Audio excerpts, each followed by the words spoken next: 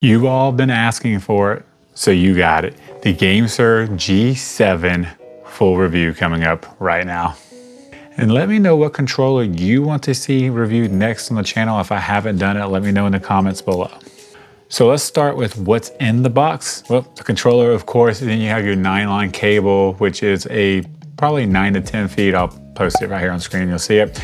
Also, you get an extra faceplate, and well, it comes with joysticks that can be taken off and replaced. Also, it comes in a box, you get a 30-day free trial to Xbox Game Pass. I'm gonna make sure I post that on my community tab if I haven't already, for you guys to be able to enjoy just a little bit of a way for me to give back to you guys for free. Let's start with the front of the controller itself, the XYB A button. Be honest with you, I thought they were lying. I saw tactile, and I was like, there's no way this controller costs $40 and it has tactile buttons on it. Boy, was I wrong.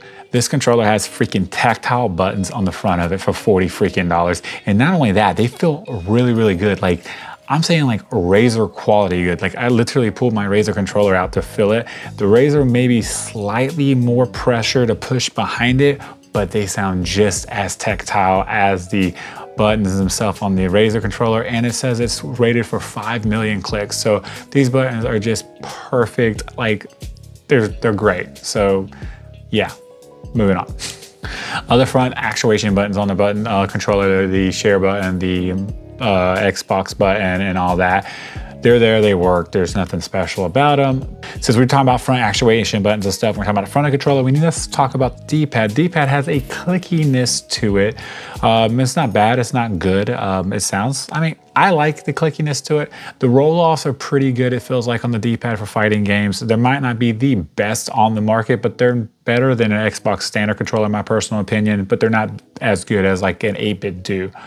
But also with the D-pad, you can control your in-game volume and your chat volume by pressing the M button on the bottom of the controller, the front of it, and then controlling your volume like that. So that's something you can do with this controller that you know, most controllers do that nowadays, but you know, I gotta throw it in here because someone will ask me in the comments if I don't. And since we're talking about the D-pad and the volume control and stuff, yes, this is controlled with the 3.5mm jack that's on the bottom of the controller for wired headsets only, not wireless headsets. When it comes to the joysticks of this controller, they feel pretty good. They have the anti-friction ring around them, so they glide around smoothly like butter.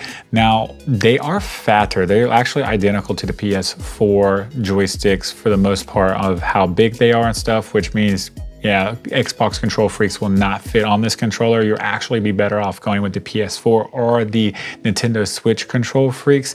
Now, if you have a Fusion Pro or another controller that you can take the joystick off of, like this controller, I recommend trying it out, especially if you already have Xbox control freaks sitting around the house, because I was able to take the Fusion Pro 2 or Fusion Pro 3 joystick off and literally put it on this controller and then put my control freak on here for the Xbox. So I didn't have to go out and buy another control freak to have to do that. But in any case, if you don't have that and you want control freaks for that, I'm going to post what will fit in the description below, as well as this controller itself. So go down there and check that out. Hey, just real quick, forgot to mention, you can do a joystick and trigger calibration on here. I didn't do it because I didn't need to. There's no issues with them, so why would I mess with it? You messing with stuff like that could cause issues when you don't have none. But yeah, it's in the instructions if you do have some kind of issue out of the box. The bumpers on this controller, they feel pretty good. They're not like cheaply filling at all, and they have a grip on them. Now, the grip is kind of like underneath it a little bit. It's not all the way across, so I really wish they would have kind of went with that stipple gripping all the way around it, just to kind of, you know, add to it. I'm not mad at them for not doing it, but I am kind of like disappointed that it wasn't all the way across. As well as the joysticks out of the box, they do feel good. They have a really, really, really smooth pulling action on them. They feel pretty good.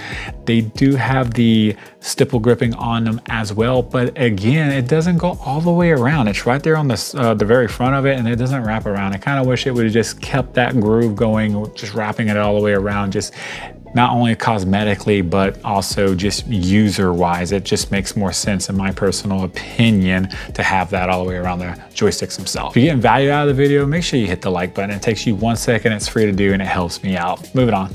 Back buttons on this controller, there's 2 of them. They're placed perfectly on the controller. They're not lifted too high or lowered too much into the controller. They wrap around the back of it perfectly. Ergonomically speaking, they're just perfect. They do have a little bit of a clickiness, as you can hear right here.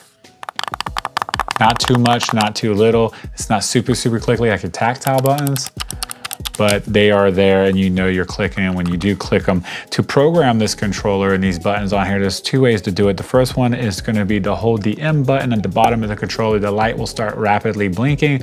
You will hit the back button and the front button that you want to correlate with that back button, or you can use the app that we'll get to here in a few minutes. And if you want to unsync the buttons on this controller, you will just do the same thing, but instead of hitting the front actuating button, you will actually just hit the back button twice, and that will cancel out any buttons that were programmed to it. So we was talking about ergonomics with the back buttons and everything. I will go ahead and get into the ergonomic part of this controller. This controller feels pretty good in the hands, ergonomically speaking. It's a hybrid, in my personal opinion, between the Nintendo Switch and the Xbox One controller. It has a little bit more of the Switch mode right here, but the Xbox controller going around the outside of it. It feels great in hands. There's no issues there. Let's move on. Let's talk about the power port on this controller real quick. It does cradle the power cord on it, you know, where it doesn't move around a whole lot, protecting that port on the inside. What I don't like about this is that the cord itself is really small. I have a slew, like bunch of USB-C type cables, and not one of the ones I have will actually fit in here. You have to use Gamesir's USB type cable. So, you know, where the cable seems like it's built pretty well and it's not gonna have an issue with it, if there is an issue with it, you're kind of screwed because you gotta use their cable. So you're either gonna have to buy another controller or go online and buy a, you know, find a cable that will fit this thing.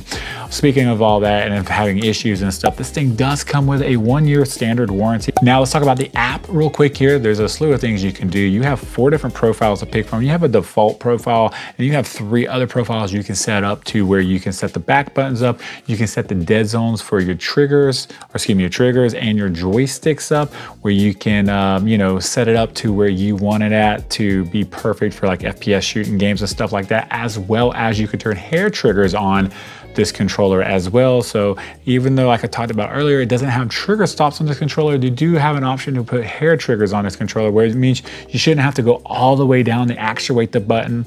You can just kind of tap it to get that rapid fire and stuff like that in the FPS game. So that's a nice touch. Still want some trigger stops to make it a little bit easier when we do turn hair triggers on, but in any case, they're there. The polling rate out of the box is a 250 Hz, 4 millisecond true polling rate, and it does not overclock. Don't even try to overclock it. If you set it up to 1,000, it's gonna have issues, it's gonna bug out and stuff, so don't even try it. Moving on. So for $40, I am going to be 100% with you guys. I just did a HyperX controller review where I was like 35 bucks. It's probably the best and one of the best budget pro controllers you can buy. Nah, not by any shot. This, in my personal opinion, is the best budget pro controller you can buy. Yes, it's missing trigger stops. I do agree. I wish it had it on there, but the slew of other features this controller comes with, the way it feels, how the triggers feel, how it has the software on it, and it has tactile freaking buttons. Like, what controller under $60